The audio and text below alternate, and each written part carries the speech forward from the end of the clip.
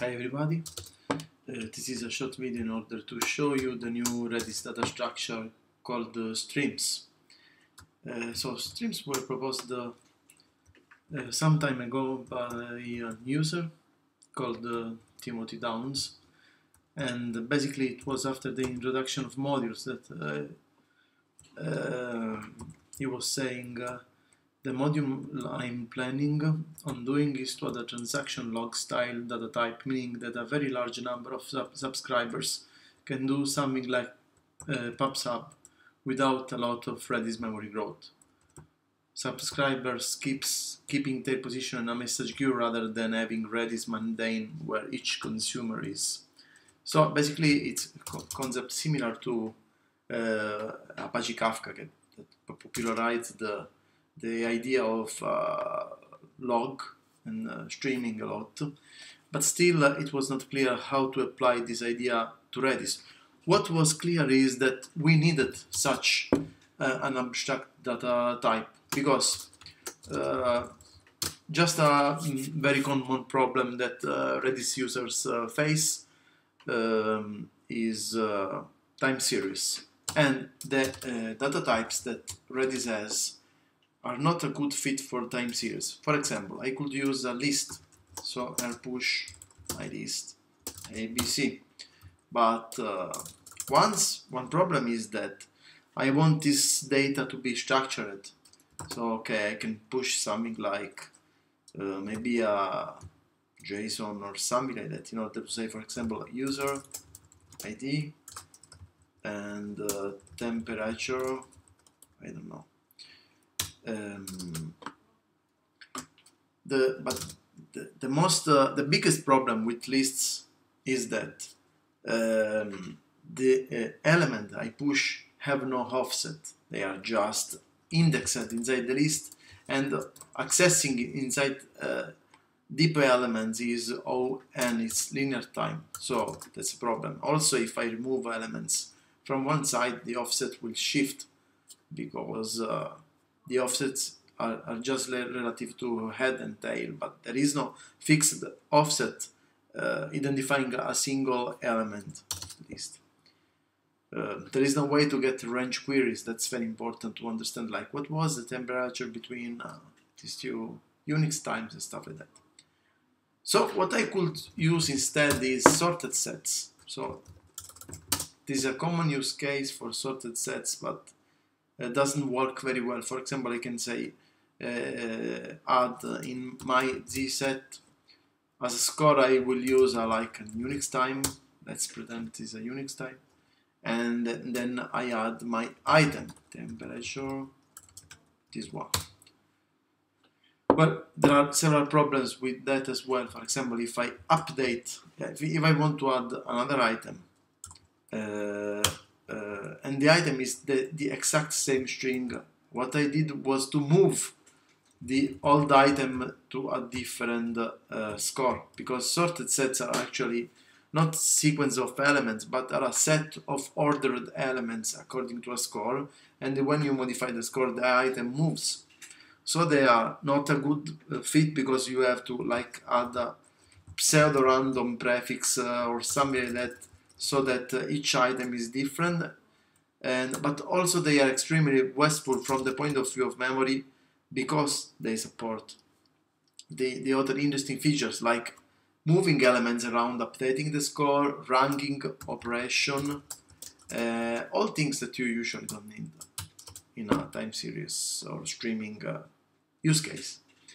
So basically, what really the data structure that was really missing from Redis was a log. But in order for a log to become an abstract data type for Redis, we had to make the log not just like a log file, but make a concept of log with an API that makes sense in the case of Redis. And also what was needed is to make all this extremely memory efficient.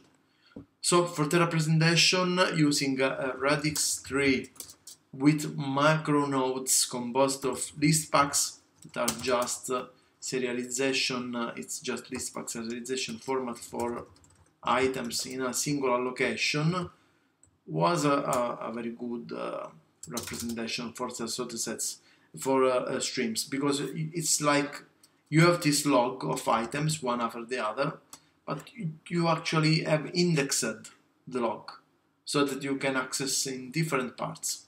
And because the log is indexed in this way, you can, in a single allocation, put multiple elements so that there are no overheads with pointers and stuff like that.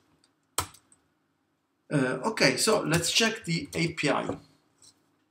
Because recently, in the latest couple of weeks, I actually have an implementation of the streams inside the streams GitHub branch. If you want to use to experiment with the examples we are going to show. So first, the first command, all the streams commands are prefixed with x add my stream. Then I should specify the ID the item I'm adding will have, but if I choose to use the asterisk, it means just pick the ID automatically, so auto-generate the ID. And then each element inside a stream is represented by field name. So each element inside my log is structured. It's not just a single string like it is in strings. It's like a small associative array, basically.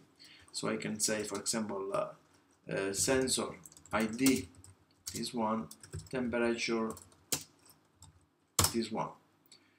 And of course, the command will reply with the ID that was assigned to this item, and the ID is composed of a millisecond time and a sequence number. The millisecond is just the local time inside the Redis server, accepting the command usually, and the sequence number is used in order to store more items in the same millisecond, and it's a 64 bits number, so it can accommodate even the whole stream could have the same millisecond. However, the IDs are guaranteed to be monolithically incrementing. Because the local time of the instance can jump forward, backward, it's not a reliable source of incrementing counters. What happens is that if the local time is greater compared to the timestamp of the latest item inside the stream, then it will be used. Otherwise, it will always be used the top element timestamp, and just the sequence number will be incremented instead. This way we have the guarantee that we have keep incrementing again and again. As you can see, Redis streams offsets are logical. They are not really offsets like 1, 2, 3, and so forth. And as you can see, the Redis streams offsets are related with time, so that you will be able to perform range queries, not just in ranges of items, but also on range of times. And so let's see how can I add more items, and even if they are the same, of course, because it's a log, so there is no restrictions. Also note that the fields can change over time. We have no need to keep the same fields for all the time, and at this point we can get a range. Minus means the lowest item, plus means the highest item possible. So x range my stream, minus plus will mean just give me everything. As you can see, we get the ID and the fields, and here the fields are different, it's names and name, and so forth. As we said, basically we are requesting to give us the ID automatically. However, the way the command is rewritten for slaves and file is different. Here we can run Redis CLI in slave mode and execute again the command. And as you can see, it is replicated as xadd, mystream, and the actual ID generated. So that all the slaves, of course, will have the same set of IDs and the same content exactly. Xrange can be used also with IDs. From this ID to this ID, this identifies exactly one item, of course. There is also a count option you can use, or you can use just millisecond timestamp in order to request a given range. For example, from 39 to 41, there is just one item in this millisecond, and so forth. So basically you have range queries for free, and also you have the ability to get a single item by ID, and if you want, basically you can use Xrange just also to pick a single ID, like if it was Xget. There is not Xget because it will be the same command, or maybe it will be an alias in the future, I don't know, but Xrange can do it for you. However, the most interesting thing about Redis streams is that clients can wait in a blocking way, like blocking list commands, in order for new items to arrive. So let's open a new CLI, and xread is the command that is used in order to wait for items. Basically, what I do here is to use xread, and I say I want to block if there are no items available. For 0 milliseconds it means block forever, and I want that you return me maximum 100 items for every call. And then I say streams. These are a list of streams I want to block to my stream, and I can use multiple keys if I want here. Here I need just one. And I say for each stream the offset I want to block to. The offset is basically the ID of the last item I was able to receive, so that I will receive only items with an ID greater than the one I already got. So for example, if I use 0 here, it will not block, it will just give me everything. But if I use $, it means just give me the next items from the moment that I connect. Use the top item inside the stream as the last item I conceptually already got, and give me all the fusion. So if I add a new item here, foo1 bar 2, and I see that xread unblocked the return it to me.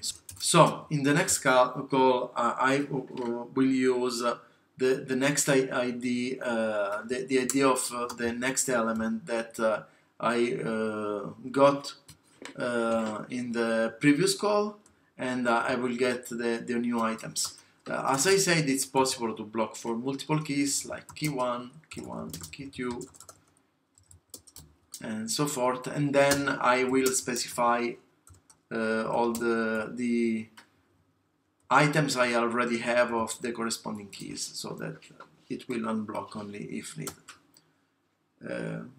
Okay. Then there are the obvious things like xlen, my stream, and stuff like that. One interesting thing is that we will also get client groups.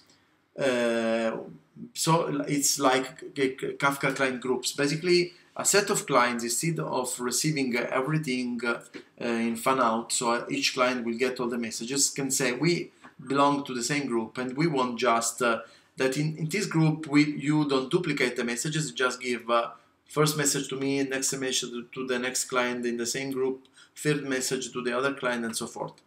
And also there is the possibility to say, when I use xread, this is still not implemented, but will be shortly, to say, okay, group with the group name, and then I say retry in like 5 seconds. These are milliseconds, so 5,000. And this means basically the items I get returned, I will have to acknowledge as received. Otherwise, you will send me the same item again. This is basically useful in order to avoid trivial loss of messages, like if the client crashes and goes up again and stuff like that.